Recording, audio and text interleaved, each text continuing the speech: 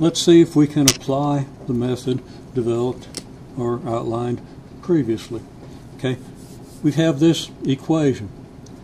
We can solve this equation if we multiply both sides by what? Well,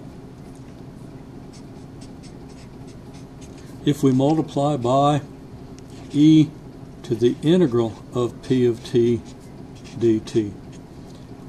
Now, in solving the homogeneous equation, we use the integral e to the negative integral p of t dt, and we use that as our y function.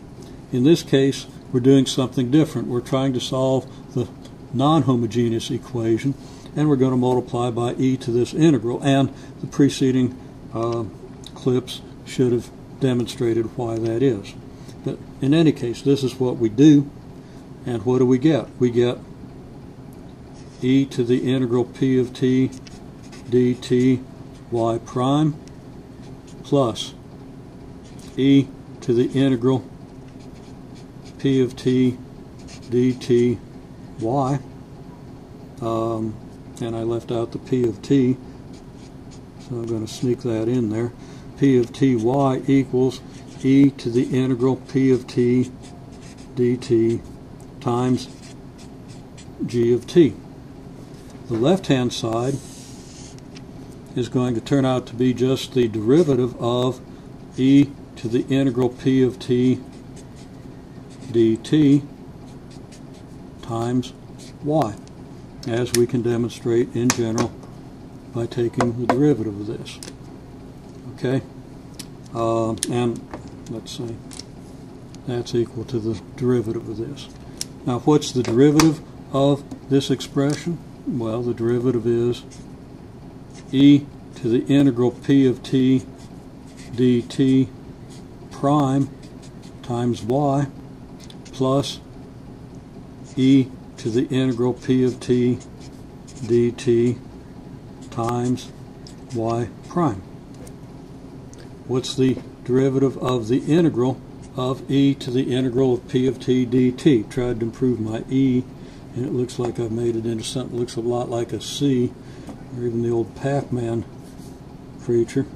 Okay, now if we take the derivative of e to the integral p of t dt, what do we get? We get the integral of p of t dt prime multiplied by e to the integral of p of t dt.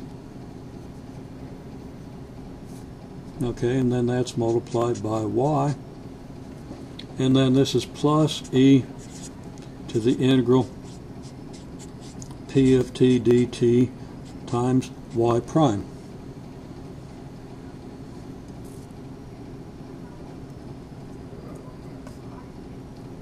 Now the integral of p of t dt prime is just p of t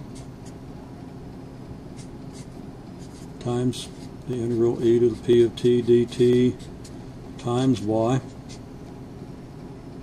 plus e to the integral p of t dt times y prime.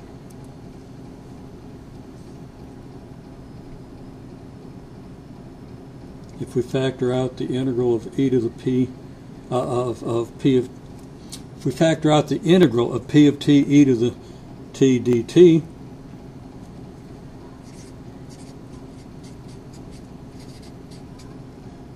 we get p of ty plus y prime, showing that the derivative of this is indeed the left-hand side of this equation.